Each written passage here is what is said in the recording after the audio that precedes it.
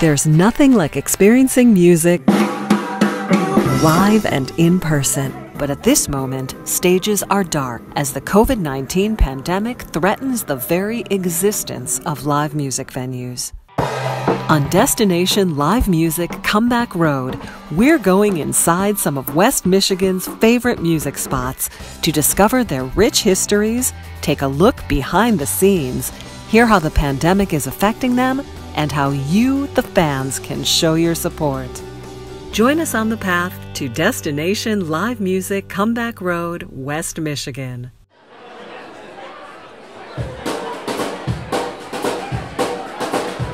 Nine years of blood, sweat, and tears literally into this venue, trying to make it work. And one of the things, people would say, well, it's in Spring Lake, how good can it be?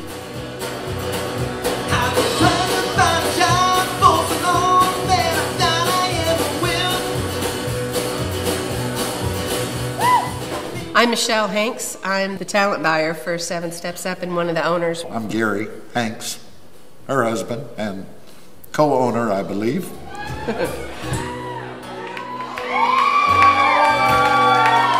Mainly we do reserved seating, 132-seat listening room. We have amazing acoustics in the room, and so we ask people to be quiet. It really creates a magical experience for the artist and for the audience. It was originally a Masonic temple. They opened on New Year's Eve, 1918, and they actually had a concert. So here we are 100 years later, still doing music. It was over a year before we actually bought the building. It might have been close to 2 years. It was another year and a half before we moved in. We live upstairs. Gary came up with the idea to have an event venue. We'll get a liquor license and we'll turn it into a venue. So that's how it started. So we said, let's do a concert, maybe we can sell some alcohol. If it works, we could do 2 or 3 of these a year. And we were hooked. We've now done 500 and something. The moment that the music started, my husband and I looked at each other and nodded our heads.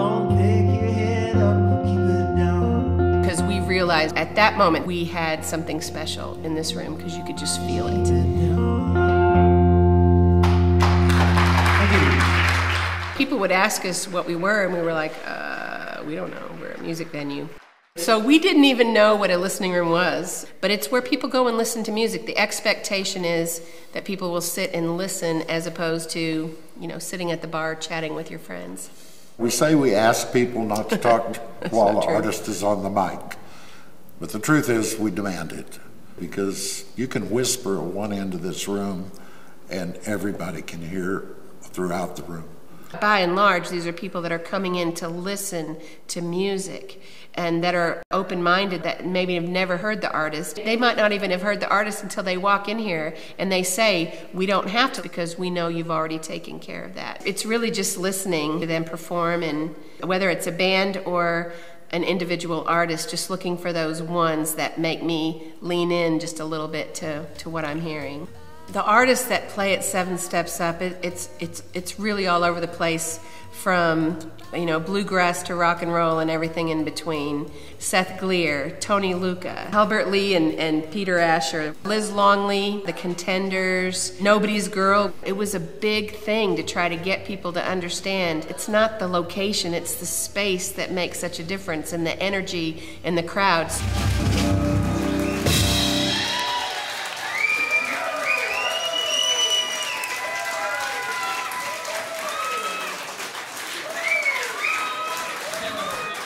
As we were entering into March, we were more than optimistic. We had, at that point, it was over 60 shows on the books, and with a lot of dates held, and then COVID hit.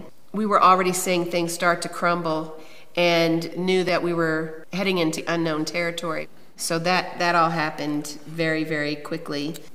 It's hard when your business suddenly goes from its record-breaking projected year to no income.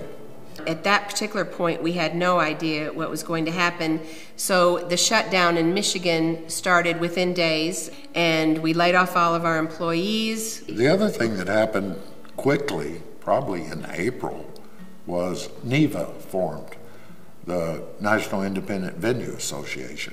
I think it's been really surprising how fast they've put together a lot of strategies to try to help venues, lobbying efforts on the national and state levels, fundraising, and just emotional support.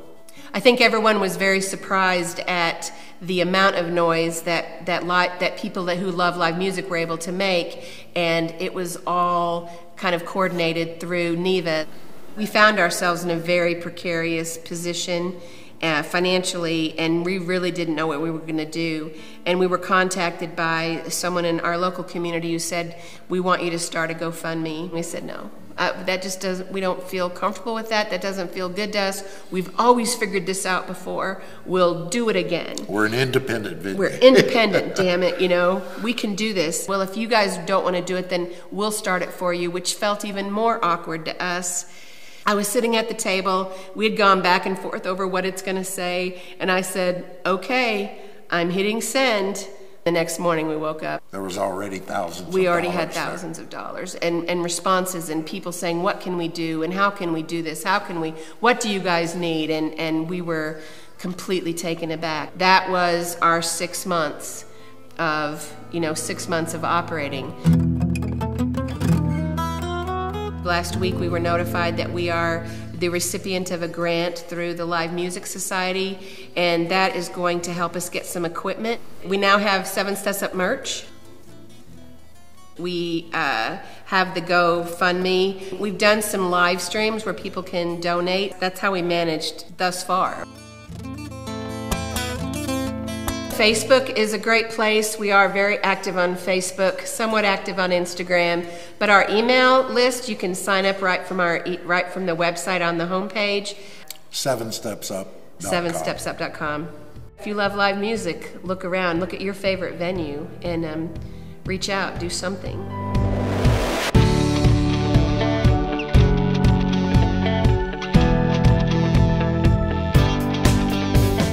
I think 7 Steps Up will have an opportunity to do some shows, perhaps with, the expectation is with live streaming.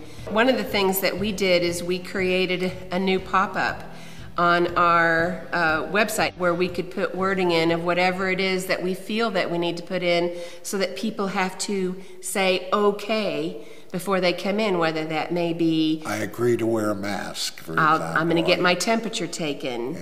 We tried to create that so that whenever the time comes and we're selling tickets, that we can be very clear with people what we expect of them before they come in the door. I think that there's going to be a renewed sense of community, not just around music, but certainly music is going to be, I think, the most powerful way that will bring communities and individuals back together.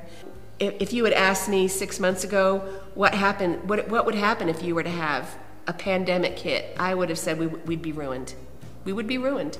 Well, turns out we're not. Turns out we're going to be okay. I mean, because of our amazing fans, because our amazing artists, because of the people that support us, our community that supports us, both financially and emotionally, we're going to be okay. I'll be your